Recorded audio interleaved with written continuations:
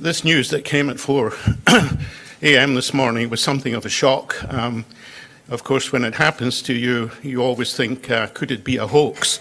And my first response was to tune my ear in, and I could hear English being spoken with a Swedish accent. And I wasn't planning to be here this morning, and I guess nor were you.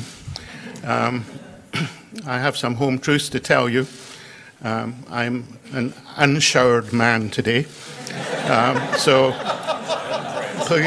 But the most important thing I think that was recognized today was fundamental science. And I think this message should go out from this room worldwide to everybody involved in the supporting of science. You must keep supporting it.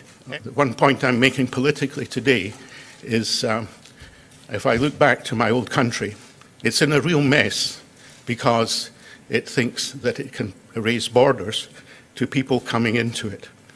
This will not be good for science. The science in the UK has depended these last 30 years on a pool of 500 million people for bringing in its talent.